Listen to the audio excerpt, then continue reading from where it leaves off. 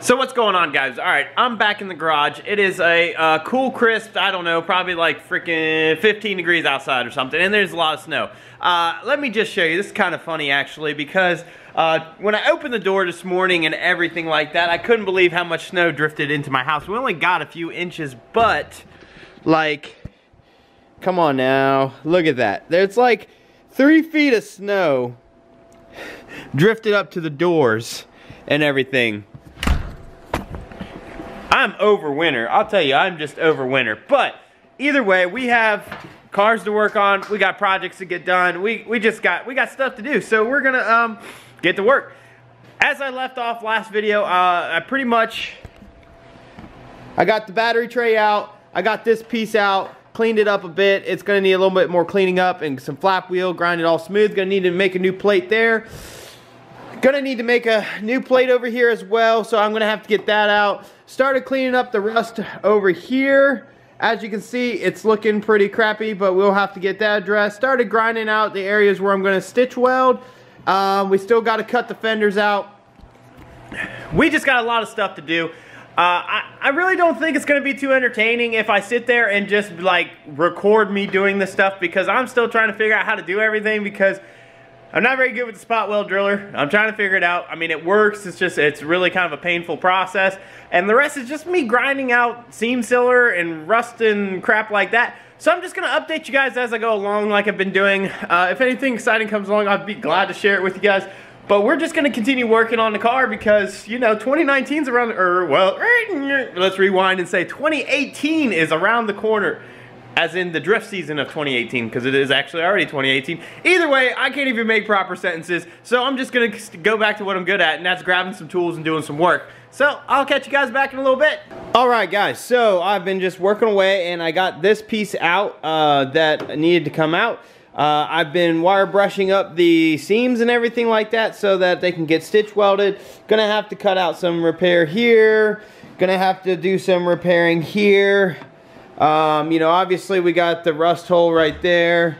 We got the rust holes right there and everything like that. But yeah, it's just a pretty much a tedious process. We're just grinding, we're cutting, we're drilling, we're doing all the things that need to happen to get all this thing prepped and get it so I can start repairing it. It's a long process. I know it's kind of boring and I can't really show you much because honestly, you've probably seen it all 100 million times and everything, because really it's just operating a drill with a wire brush and a drill bit. So yeah, I'm just gonna keep working. I'll update you guys as I go. And yeah, just stay tuned. Alright guys, so yeah, this is what I found in the driver's side. So this is just a nightmare. But yeah, I mean, hey, what can I say other than we're gonna get it done. We're gonna fix it one way or another. We're gonna get this car at least you know, decently strong again so we can continue driving it. I mean, yeah, it's got a lot of holes, but we can always weld metal in, so hey, it is what it is. It's a learner's car, it's a practice car. We just, you know, need to keep it structurally together. So we're gonna basically, I'm gonna get some metal tomorrow, and I'm gonna just start cutting shit out, and I'm just gonna start welding shit in, and you know, send it. We're gonna get this thing back on track somehow. You know, this is kind of disheartening. Really makes me want to just find another shell. You know, I don't have the time. I don't have the money. It is what it is. I mean, this has got a cage. It's going to allow me to tandem. It's going to at least let me progress myself as a driver, regardless. It's never going to be pretty. It's never going to make it really anywhere other than just a practice car. My goal is just to patch these holes up, get this thing back on track, get it back together, make it through a year or so, smash some doors with permission, but pretty much just try to progress myself as a driver. I need to find another shell. I need to find a clean shell and just reshell the car. It is what it is. You know, this car is just, it's honestly, it's past its life expectancy, but it's all I got. And you know, I'm not giving up drifting, so I'm gonna put in the work, I'm gonna put in the hours, I'm gonna just keep grinding, cutting, welding. I'm gonna figure it out. I'm gonna get it done one way or another. Is it gonna be perfect? No. Is it gonna be safe? Yes. Is it gonna hold together? Yes. I'm gonna learn a lot from it. I mean, you know, I've done my fair share of welding, but I'm not a welder by trade. So you know, I'm gonna definitely get a lot of practice, a lot more practice, because yeah, I did the frame on this. I've done plenty of exhaust and other little dumb shit, But this is gonna be a lot of metal welding in to fix these holes, and the more I start wire brushing, the more I'm finding, the more, and it's just, but looking at it, I think I've uncovered the biggest, you know, big problems in the engine bay. So, honestly, send it, a couple hours cutting out some metal, welding in some metal, and you know what, this engine bay will be done. You know, I mean, like, it'll be back in one piece at least, and then the rest of it will be just cutting out the tubs, wire brushing and sanding the hell out of it, laying some paint, and then we can just start putting the engine in and at least getting somewhere. So I'm gonna stay focused, I'm gonna stay motivated, I'm gonna keep thinking positive, because you know that's what it takes sometimes, is you gotta stay focused and stay positive, because you get into this negative rut. Like right now I just want to push the car outside and burn it, honestly. Like it's really bad, but I want to drift more. And unless one of you guys is going to give me a new car that's caged that I can put my SR20 and all this crap in, you know, we're going to have to do it. We got to do it. There's nothing else we can do. As we got to fix it. We got to fix it. So, yeah. So, oh God, it is just horrible. But like I said, I got this cleaned up. I got that over there cleaned up. I got the seams cleaned up on the strut towers.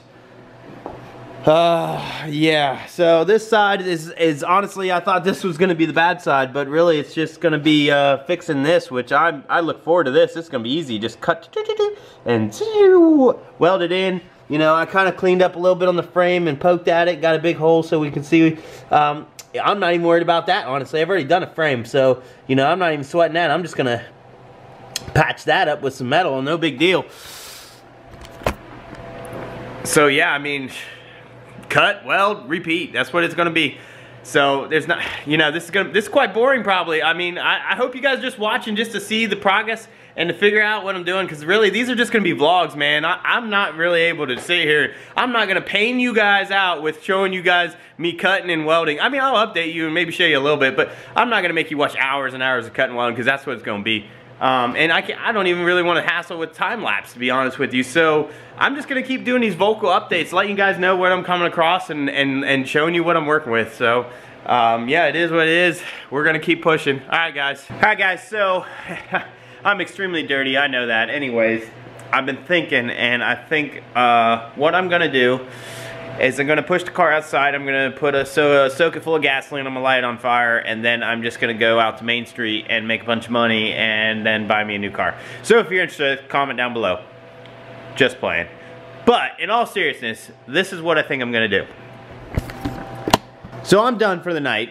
So I'm gonna continue tomorrow or whatever, but this is what I think I'm gonna do. I'm gonna come in here, I'm gonna take the tension rod brackets out, the sway bar out, then I'm gonna go ahead and drop the front subframe and figure out, you know, probably throw some jack stands behind it or whatever, or being on the frame rails or whatever, but either way, get the subframe out.